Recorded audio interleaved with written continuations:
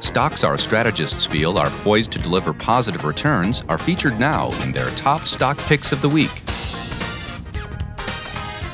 Welcome to Zacks Top Stock Picks of the Week. I'm Tracy Brynick, and I'm joined this week by Jeremy Mullen, and we're bringing you two top retailers. Yes, the retail area is hot again. Mine is an apparel retailer, and his is not. So his is a little more intriguing, but they're both Zacks #1 strong buys. Let's dive right into what mine is. I brought Gap, ticker GPS, because apparel is going to boom on the reopen, and Gap has the strong brands. It's got Banana Republic, obviously the Gap, Old Navy, and its new shining star of the last few years, Athleta. So it's got the broad, brands, but some of them definitely struggled during the pandemic, including Banana Republic. But that's the area I'm expecting to see a big rebound now that people are going back out into the world and back out into the office. Let's take a look and see what the earnings are actually looking like and why this is a Zacks #1 ranked stock.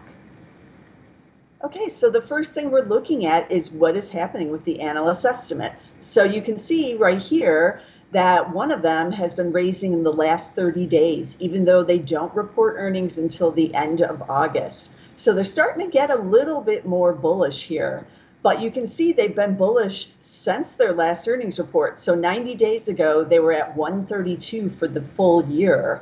And now we're seeing, quite a nice gain up to 178 there with that last earnings estimate revision pushing it up higher. Now, because last year was a complete disaster with the pandemic, they lost $2.11. So we're seeing the big rebound here in 2021, expecting to see a lot of it happen in the holiday season. So that is fast approaching, but we are getting back to school right now. So it'll be interesting to see what they report on the back to school surge, which everybody's expecting to be very strong. I mean, imagine if you didn't go to school at all last year or only partially, you're pretty excited to go back and you want to get new clothes. Same thing with adults, those who weren't going to their offices or their place of work and now are maybe going to be returning this fall are getting pretty excited about going back to that too. So that's reflected in the earnings here. And you can also see it in the chart. This is the price to consensus chart, and you can see the huge drop off right here last year.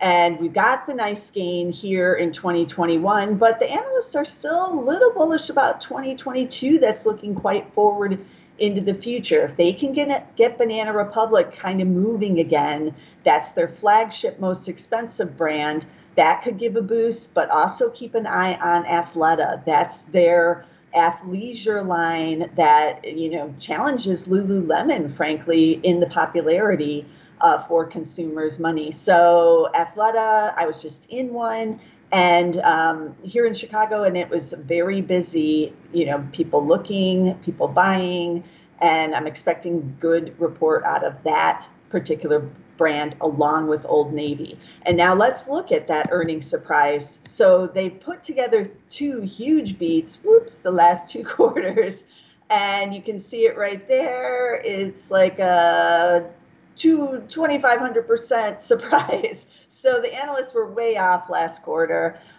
Shares have rallied here big off those coronavirus lows. So over even just the last year, they're still up 106%, but they have pulled back in the last 3 months, down 18%, maybe as this latest coronavirus outbreak has put a little bit of damper on the back to work issues.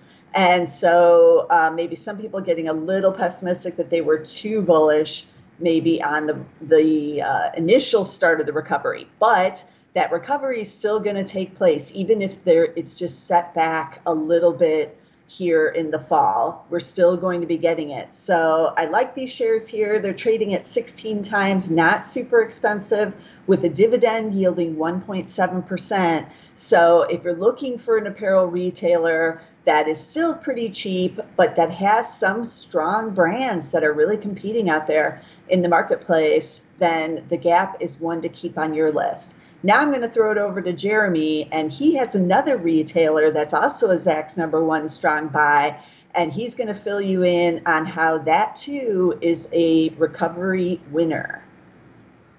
Hello everyone, I'm Jeremy Mullen here today for our Top Stock Pick segment. Today I will be doing the Container Store, ticker symbol TCS. The Container Store is the Zacks #1 strong buy that operates as a specialty retailer of storage and organization products. The company was founded in 1978 and now operates in two segments, the Container Store and Alpha. TCS is headquartered in Coppell, Texas, and employs over 2,200 people. The company provides over 11,000 products designed to help organize their homes, closets, office spaces, and garages. Obviously, during the height of COVID, these kinds of products were high in demand, but the company still continues to see results. The stock recently caught my eye for two reasons. First, I just moved to a new house, and my wife went to the Container Store looking for some organizational help.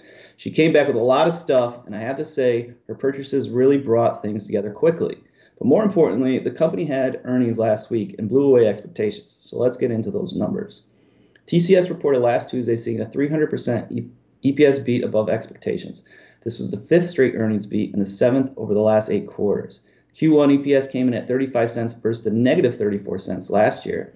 Revenues for the quarter were $245.3 million, above the $151.7 million from last year. Consolidated sales for the company were up 61.7%, and gross margins were up 59.6% year over year. The quarter brought record-setting first quarter net sales results, a number that management sees as the early stages to their goal of $2 billion in net sales. Now let's tie these numbers into some fundamentals. The Container Store is now valued at $550 million and has a forward PE of 8. So here we have like a low market cap stock that is a value play. In fact, the stock holds a Zacks style score of A in value as well as momentum. However, the stock is seeing a growth side as the main issue, where it scores a D in growth. The recent quarter has caused analysts to take numbers higher. Over the last 7 days, earnings estimates for the current year have gone 34% higher, from $1 to $1.34. For next year, we've seen estimates moving 39% higher. Now let's look at that chart. Okay, here's the chart pretty much from the beginning of the year. We see it took off for the first 3 months, and then we came back down almost 50% from those highs.